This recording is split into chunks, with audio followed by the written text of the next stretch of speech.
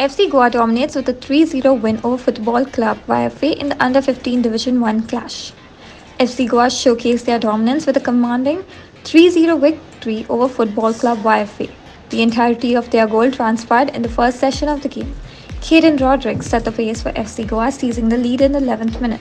Following suit, Leswin Rubello extended the advantage in the 21st minute and Sam Pereira contributed another goal to FC Goa's tally in the 27th minute.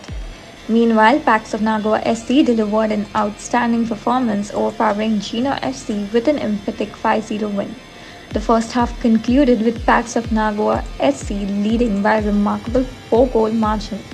Alvito Pereira stole the spotlight with 4 goals to his name, while Sanjay Khatri added another goal, solidifying Pax of Nagoa SC's dominant victory over Gino FC in a thrilling match at the Sinquetim Sports Complex.